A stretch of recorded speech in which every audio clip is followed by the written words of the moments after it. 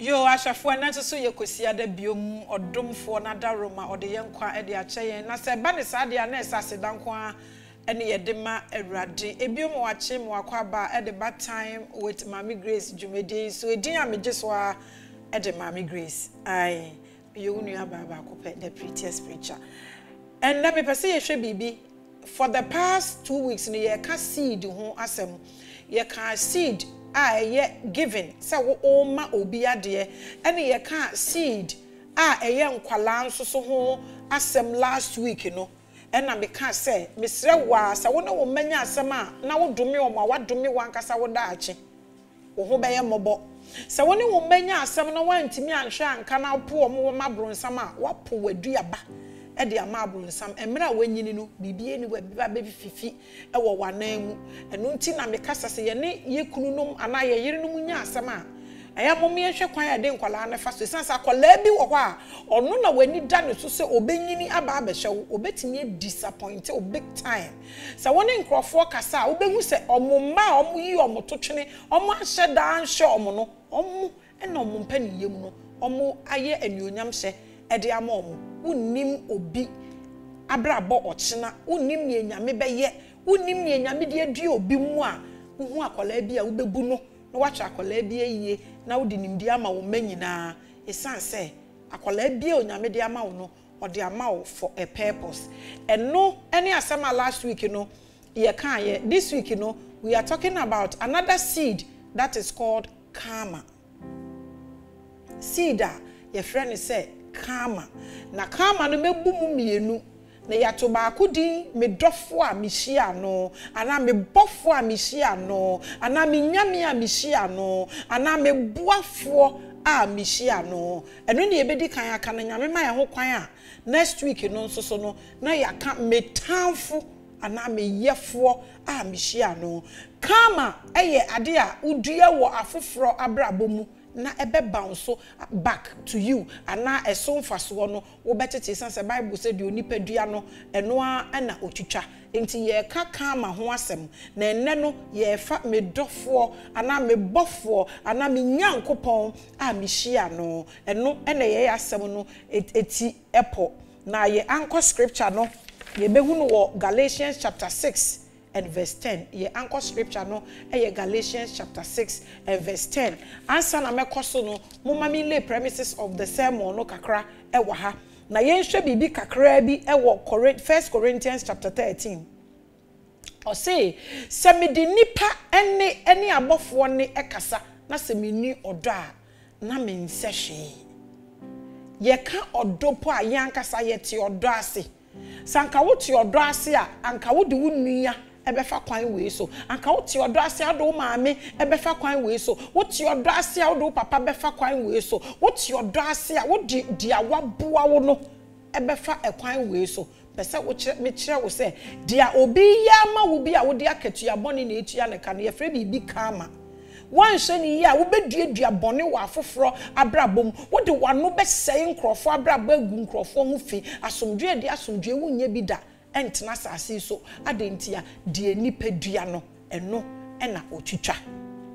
bible says wo de nipa ne abofo ne kasa na se wunni odo a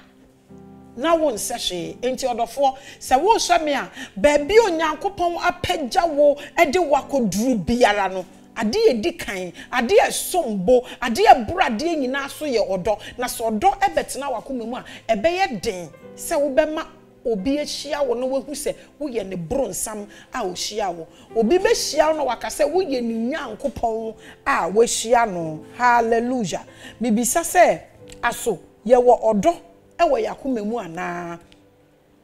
se ye tutu ye kasa ye ne ye kasa emendue bubu embotan papai na se ye ni odo wo ye mu a yeso ni faso na ohene a wote akonwa so ohene popro wo odo una wenye sika wo fie ho odo ben e na wo kire eya ye kasa asem we ya na yakofa nkrofo wo bible mu na mehu sa video we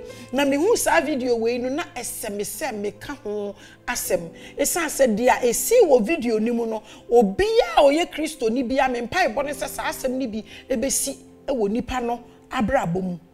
ye anchor scripture no e Galatians 6 verse 10 and I read Or say, therefore, as we have opportunity, let us do good to all. Or say yenya akwenye, mumma yenya papa, eme ni penyi na. Ye anchor scripture nini, especially to those who are of the household of faith. Household of faith. Jidie a nipa ewo wo mu. Enti wanka se ye ka se faith a obi wo ane maame na ewo jidie woni mu, obi wa ne papa na ewo jidie woni mu, obi wa ne brother na ewo jidie woni mu, obi wa na danfo e na ewo jidie woni mu. Ye ka faith a na enya asori dem ho pe. Ebi a area na wutimu no enkrofo bi ewo jidie ewo mu. Bible says say yenya opportunity a yenhwe na yehu se yebema obi biara yebeye papa papa wo ye no ene ma o ma nipa ni hu se we hia ne bofo ana we hia ne nyankopon bone a wo ye obi no na ma nipa ni hu se we hia ne demon ana se we hia ne bronsam. Hallelujah. Wo share yenhwe video kitwa we ni ensua suehunu bi ewom. Papa yi me nim no na abrante yi so me nim no, but social media de niama timi koso na me share video no niama bebre ekoso ewo madwene mu na me mpai boni so obi a wo situation mu obi a wabre no ni wofa bi obeboa no obi wo ho ni maame bi obeboa no obi wo ho ni papa bi obeboa no. Bible mu asem bi a obi de ye anwom ose oto na ni hwe benkum hwe ni fa oboafo bi eni ho ose na nim aboafo bi eni ho ose na chi aboafo bi a eni ho esunkoa na hye na brabo mu na he ena ne mua efiri beba so bi gina ba bi a obi sasa asem we bi se ehe fa ena ne mua efiri beba minim asem ato na minim tebia wowom na me pese wo hye papa yi video yi na wusuesue hunu wom se onyankopon ewo mre no nyankopon bebemu a obebemu enye ne ewunim na wadi wo hwammo a wudi awerehwo no enye no ena kire se wani da so nyina asa onyankopon ewo de obeya ama onipa biara ode ne ho ato no so. Abrante yi a oti we a me nim ni o yeshu maker ena papa yi oti we a me nim ni ono so emi se ode ne car eba washing bay se obe hohoro na hwe omonkom a omudi papa ne se o twemu no na ohun se shoemaker ne kita ne box a obom se wahu enti utie asem omoka na omobom no obom na papa ne hu no se nyankopon ana bibi ka kire ne se ongina ho na ombo abrante no but o twemu for whatever reason o twemu ena okoye na okoye no ena abrante no so okoye no ka kire ne ho wo washing bay ho se sa abrante nyankopon ye wo na wo pese meboa na ene ombefa baabi ama betene ena abrante so ampane ampa obetena na abrante tie na sem o ka wutie a o se o kone na kwan baako da ha enti no oye se ofa ha de no ho ofa ho mboko kakra no sign na chi ena obefa akwan we so ena obeto papa yi na papa yi ne tena ho na papa na ibisa no hwe nkombo a omudi na papa ni bisa ne se bufri he na wokọ edi adwuma na woye ena oka na mani hunu ne na kodisem nyinara eche papa na papa ni bisa ne se edi ebe na opese woye na sa papa we asem obisa akọ nsa nka me na obebisa me sa asem na ka diti ati obebisa me se edi na me pese me ye obisa no se dien na wo pese woye wo hwe nkoma omudi na timu sa papa ni nim abrante no wo ba bia na abrante ni so enim papa no wo ba bia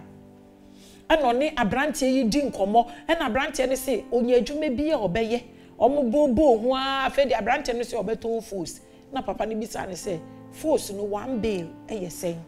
ena abrante ne se one bail eye 15 million titisika no ana 20 million titisika no ena omokeka ya papa ne de ne se wura ne bag mu ape ena oyi 20 million 2000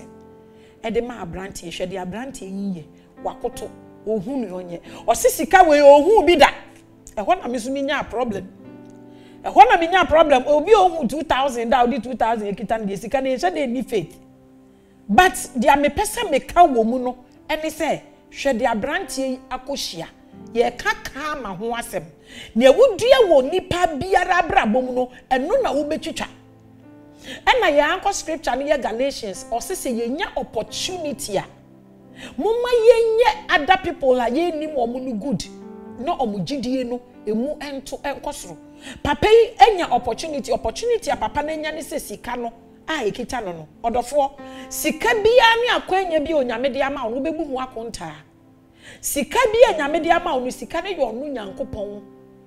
esika enti papa we se ote se nyame se omboa no odofo se wo na wo te se nyankopon se fa wo 5 million na da account ni mu fa ma wo a wunua me pa chonka de bema no wunua mpa aba wo ho abesu akyerew ebi mpo ye yarewa wabesu akyerew se wuni bi da wo de tetesem ahye wo mu ena wuti obi ekabo na ehwe papa yi o si nyankopon na ka kire ne se omboa ne nyankopon kan kyense ma obi 1 cedi ana ma obi 2 cedis eto da bia nyankopon ne wo kasa se boa obi a ye wo msa abayifo ne mrosamfo ne akoronfo doso wodi omachi a wanhwe papa pa onye bi nanso so wanhwe ni ya obedi obi abrabo achi ne wama wunhira abo papa isi nyankopon ne ka kire ne so mboa abranti oyi 2000 hwe de abranti yiye osisika we mi hu bi da okoto so oda papa na se papa ne se sori ka wo na oyi 2000 ya ma obi ka be o de time odi be dware ato ho ama no time obeda o de ato ho ama no papa we onim abrantie wo baabia en abrantie su nim ni baabia na me susu mi nim omu mi enu nyina baabia but se wo ye nyuma pa ye boni pa abaso me nim baabia papa no owura na o ma abrantie no sika na wo na sa question ne de onyame mmoa no no nhia me no mbisa me kaniti ate abrantie yi enya 2000 me bisa wo se wo ye kristoni a miracle bi wo ho a embro sa miracle we so ana odofo se wo frɛ me e because when we TV so na me ma 200 a ebeye wo de uba wo nimi na wo frɛ me na emom se wo nam na wo kohie ni pay ni bompu ni mpu tatrata na wo nim ni ba biara na wo ma usika wo hu bi da na sanso ka se nyame na ka kire ne se onye no eno na me de aye mfato ho a me de ama we wa ma brantie ni ne bofo ne boafo eni ni nyankopon abompu ni mpu ama nsakra ye kese esi na brabo so esanse bible say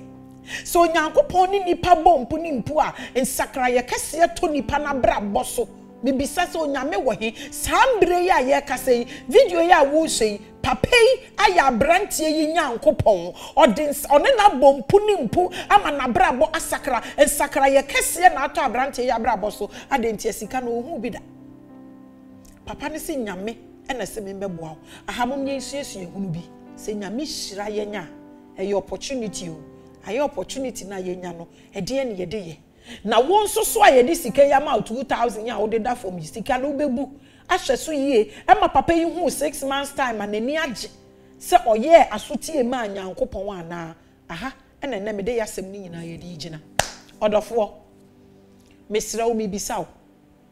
wunua na wo ne ni tifie no utumi boa na ana wo boa wo manko a ahoho a wo hia omo wo problems mu bro nyi na ebe yi bibisawo ede ebe enhyehyeye na wo ye wadwuma ye fo wo ama omu bia wo san aba omu kro no watete nkrofo pe ehu a bosomi aso odofo oba no ne wadokoko na afi na akọ na wieye ede na wo ya ama no ye ni nipa mbompu ni mpuni ye mansakra ye kese ento nkrofo na brabom no gratefulness na wo yakoma mu no eya na ano odin bibisawo de oje wo bag sinkra ha uni baby owo de oye wo papa e ma wadwuma ye no udi ni ko wiewie hefa hallelujah wo ma nipa hu so mo ahia nyame ana nipa ahia abronsam e wo wabrabom bibisawo wo ye bronsam ma nipa bi ana wo ye nyame e de ma nipa bi abrante ya brabo asesa preko pe obi a onim no ahia no aye ne papa we ye odo se wo bo ababa na wo pese wo ne dakora ansa wo bo no bibisawo ababa na wo bo na opportunity na wanya no a wo de bo ababa no de sei na brabo ana wo de ye na brabo yi wo de bo no ama ne de aye na brabo yi if I must no wo Galatians chapter 6 and I read again, therefore as we have opportunity let us do good to all osese wonya akwanya yenye nipa ni nyinara papa wankase wo ma wankase wo nuanom wankase wo busuafo hwede papa yi ayama abrantie yi ose wabohwe ode ne sache ni botom ose waboshu meka na the whole day sika wenya mpo jama ndru 10 cedis so sa he abra papa yi ama no 20 million si ohu sika ni bida bibisa ubetimi adane saa nyankopon yi edi ama se ya anye saa niame ya asore dem wona yete no yete hokwa esanse bible bo nyankopon boy se yemesonsom ana yembe boaboa ye ho sen ena ya ye boy abrabo yenye sika yetietie nipa so ana ye di obuo eme nipa bia se dia wo sika dɔɔso ne nia wo bi odofo wo tofo ma sika ne ntimi nso omuda wo koda hospital po a sika no betua bills eduro ni nipa ena de be ma wo ama wanom sen na ya wo hu nipa wo kasa kire wo nua pani a wo nto obokra wo kasa kire wo kuna nto obo esanse na ato aduane di nto kasa kire nipa basa basa ba bia wo tirinti pese me kire wo se dakuru bi eniama betimi asesa esanse bible say onyankopon say ewiemu enye onu nyankopon sakrana otumi to nso wa ha na wabo awia wa ha tibia wo mu bia no eye opportunity moma yenye nipa nyinara papa ne yembu nipa nyinara esanse obi wo ho na odi ne gidie e de ahye wo obi wo ho de ne gidie e de ahye ne bam obi wo de ne gidie odofo de mpese me kire nyina ne se nyankopon ma obi de ne gidie e de hye wo mu a eya mo me yembu omabam ebi eya asobrache nyankopon ni ebinum kasa se de nyame ne papa yi kasa aye nanso omo bebu omaso e de aguso aya asobrache. Now I read Genesis chapter 18 from verse 1 down. Said dia wo beye bofo ama obi odofo ne awutwitwa no kama ne awobedue bia no eno ebeba wabrabom sente saa anka Abraham wentimi anye papa bi amaniama ansesa amfa amana brabo. Now I read, or say then the Lord appeared to him by the tree of Mamre as he was sitting in the tent door in the heat of the day. So he lifted his eyes and looked, and behold, 3 men were standing by him. And when he saw them, he ran from the tent door to meet them and bow himself to the ground. Abraham, ya papa Abraham, etna ne tent mu hwe papa ni kesiye ni sika na wenya ono ena nyankopon timi ka se oye nadanfo. Abraham te ne tent mu hu se ahoho a onim omo emema miensa ewo ho Bible say ne mpaniye ne kesiye ene ne sika owo nyina wonim Abraham history a wonim ne history omo ni nyame bompu ni mpu omo nyankopon tumi so omo hweye omo pass all tests. Abraham was one of them. He was such a great man. Ohu ahoho na onim omo no Bible say osori free ne tent ana ne demu na Bible say okobushi omo enim na ofa omo e de kofie komo omo duane na sa nkrofo yi eye angels enso na onim enti anka oye nipa bone a na ahomaso ahye ni mu a ankotumi mesi angels mpo sai na wo hu nipa enkrofo ben na wogi e de ko wo fie sebe wotumi kasa kire nipa ama nipa na ye ne se onkokum ne ho kasa kire nipa ama na ye nipa ne se onko na onkokum ne ho bibisaw eye kama edie na woduadua wo mabrabom obi a waja ne kunu agya ya ware wabe ware wo ko ware obema na unim se owo ma mo treating kwala no because omo nya wo ma obe da ne brunsam nkwala ne hu wa na omo yam di omo hwim wa ye brunsam ama nkwala no bibisa wo se wo ware obema no wo ma na hwo omo yi a wo hwo omo yi ebi ochina bi na wo ni ho ana na wawu na wo ma no omo brothers mpanimfo na wo treat omo yi no omo mpo no ma behwe wo ma no e de ama wo eno ne ye fre ne kama no wo duedue niamapa e wa afoforo abrabɔ mu a eno na niamapa e ba wa abrabɔ mu emre a wa ye mre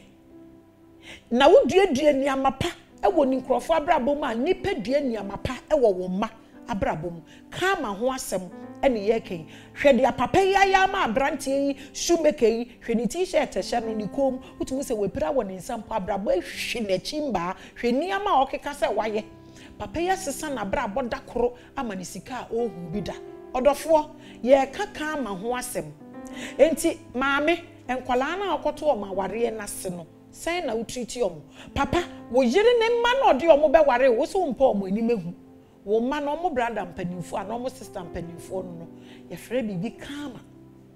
Ne awudua no ebeba abeto omo maame, ukoto obi north na ware mu.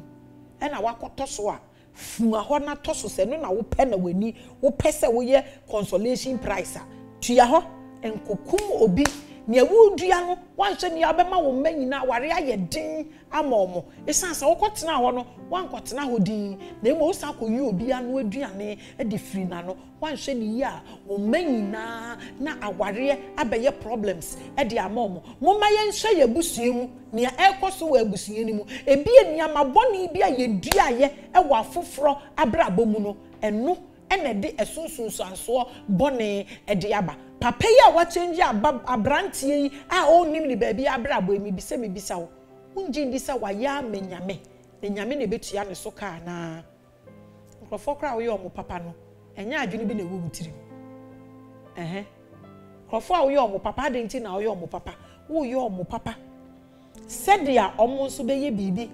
e de etua wo ka Abraham ne papa ye wa entertain angels e de akodi fie ohun omo se omo ye nipa na chese wo ehu nipa a ewo mu odofo se woni obi anamo sign and da e pesa wote ase se there is a purpose, there is a reason.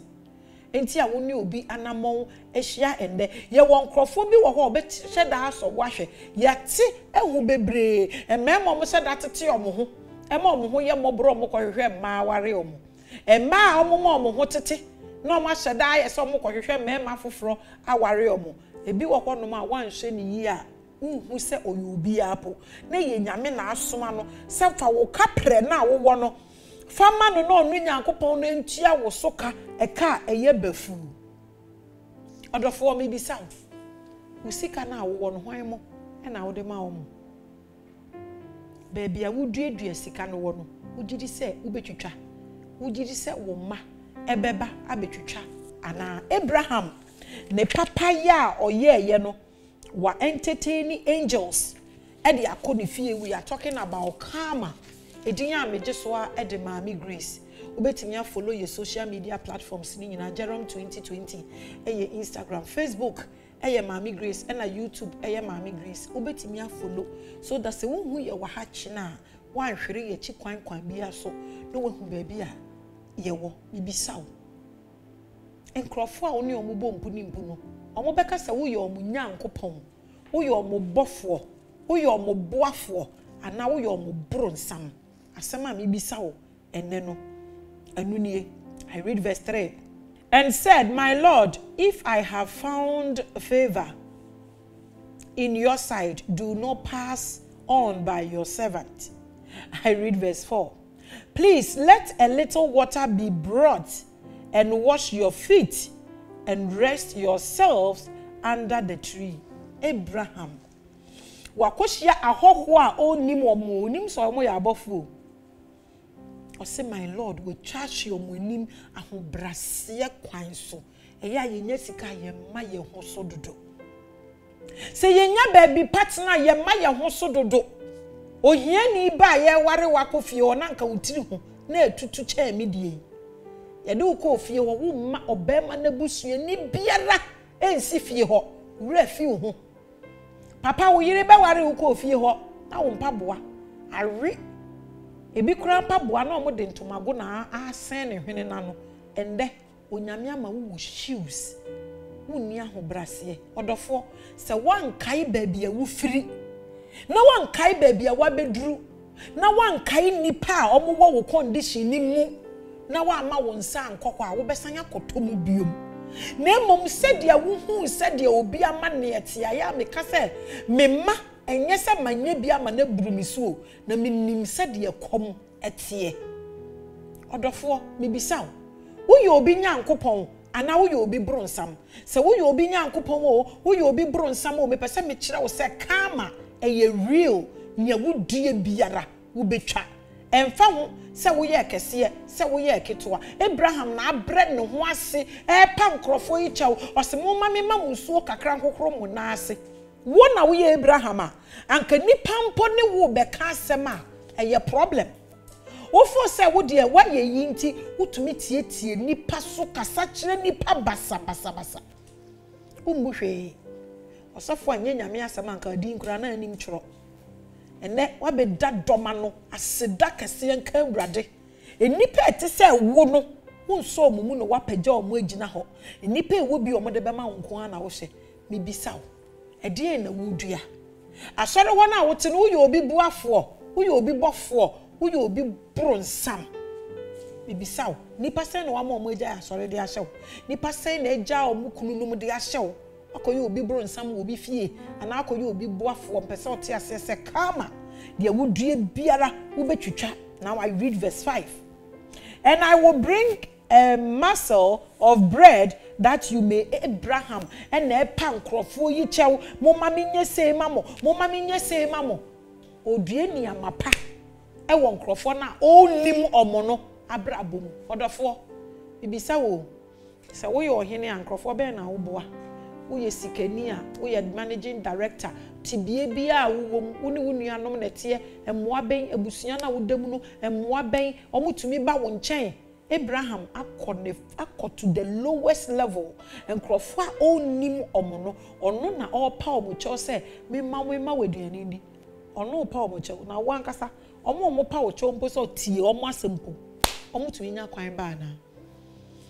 You are watching Time with Maame Grace. Nyame jeswa ede Maame Grace ye nyina ye nyesuye hunu wa brantie no ne papa na ukohia no wo washing bay no omonkomo twetwemu ye hu nsakra ye kese a ebaaye nti abrantie ni hu papa no se oye nyankopon abrantie ni gidie mu beto obehu se nyankopon wo kwan obefa so a obehira no se wabusue me ye hu se sikani bi ani ho na se adwen e wo wutirim se me de ebeye den me de hwan mpo ene beboa me ampese me cho se dakoro onyankopon bebo awure nipa bi mu no wama obi abehiraw ama wade a wansusu andan dwene hu se wobenya sambre papa ya ye hwe ni wo TV so adane nyankopon wama ne ho kwan ama nyankopon de na ye adwuma na wadane nyankopon ama brantie shoemaker yi wadane de ama ne otu area no hello wadane de ama ne one ne wo adwuma mu ho no wadane de ama ne ane ne wo school ho no wadane de ama de ahone ne wo nurse colleague na one ne wo hospital ho no wo ye bronsam ma no ana wo ye nyame ma no mu nyina na mo ye teacher fu school ho na mo wo no colleagues no wadane abronsam amomo ana wadane faso ho adwuma na mu nyina mo ye na ya director mebisa wo omo ane omo wo ho no wo ye bronsam amomo ana wo ye nyankopon emo we are talking about karma ene ye ka me boafo ana se me nyankopon a mehia no na obi di awaye no ye di hia ye wone da sende se brade ma ye ho kwan a ye behwe se won so duedu abone e won krofo abrabo ma de beba wo so se wodua papa a wobetwa wodua bone so a wobetwa saa na nyankopon aye na de karma is real de awodi ye obi bia obi de beyewo e de ayewo ma enu ntini awoye bia esese wo hwe na wo ye ni yie edin ya mejeso a ed Maame Grace wait you follow all our social media platforms Jerome 2020 Instagram Facebook Maame Grace and YouTube so Maame Grace I di ya de Maame Grace ya wane da senda onyankopon ohire nipa na obehira ye nyina me numbers ne 0244860092 betimi DM ye wo ye social media no wa asem bia obetimi de ato wo question bia obetimi de ato ho hwan na bro nyen wo ye ne papa unua o maame ana hoho no a ne ho aye mobo no me da prison wa mehwe me yare da mpaso wa mbesra me ai o se me ho da ho no wa mfra me ntoma Christmas is not biblical inti nyosofo no no deserve uniama ehiafo no na abekwa akwasra wo ne waye o papa no enye ono na abaye ne papa ne oni obi ya na aye ne papa o de afam nyame ya wade da sende makraw shalom.